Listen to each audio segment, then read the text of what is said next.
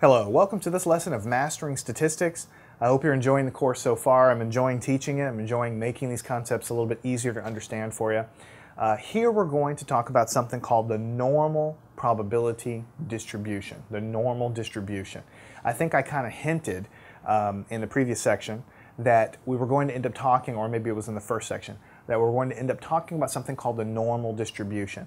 I cannot stress enough how important the normal distribution is to statistics. There are some things that are kind of like cute to learn and understand, and then there are some things that are super important, and one of them is the normal probability distribution. Almost all the time when they take these presidential surveys of small samples and then they try to extrapolate it, there's some sort of normal distribution involved. And usually when you're trying to look at the way in which things are distributed in their length or their weight, the IQ distribution of people in the country, grades. I mean, there's so many examples. The normal probability distribution pops up everywhere. It's kind of ingrained into the fabric of the world we live in, is sort of the way you need to think about it. So I'm going to outline what it is with a practical example, draw a picture. I'm not going to draw much on the board. It's mostly going to be a lecture. I'll draw a picture to show you what it looks like. And then we'll kind of compare and contrast it to what we learned in the last section. We also got introduced to these probability distributions. So let's say you go to the supermarket and you pick a watermelon. Now there's a whole giant shelf of watermelon. Maybe there's a giant, fenced off area where they've got like 200 watermelons. And you randomly pick one. So you don't really look at it, you just close your eyes and you grab one.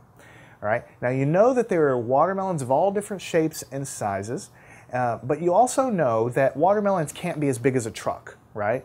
And watermelons, unless they're baby watermelons, they're not going to be like as small as a ping pong ball. I'm not talking about babies. I'm talking about adult, mature watermelons that are in the grocery store ready for you to pick. So what we call mature watermelons. Let's say you pick one of these guys at random and then you get a tape measure and you measure its length from end to end along its longest direction. And you measure that length and you record that number, right? And let's say you go back and do that again and get a second watermelon, and then you get another watermelon, all randomly. Each time you do it randomly, you get a result that is basically its length. So you could say the random variable here that we care about is the length of the watermelon, because the experiment I'm doing every time is randomly grabbing a watermelon and measuring its length.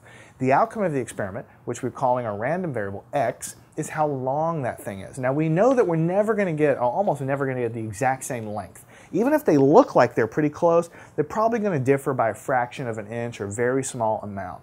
But we also know that if we look at hundreds or thousands or maybe millions of watermelons, that there will be some trends. We're going to figure out that most of the watermelons are going to have an average length around a certain value, right? And we know that some watermelons are going to be a little bit bigger than that, and some watermelons are going to be a little bit smaller than that, but still there'll be an average value, and most of the watermelons will cluster around that. Now you may have the crazy watermelon that's giant compared to the average, and you may have also the crazy watermelon that's a puny little watermelon compared to the average.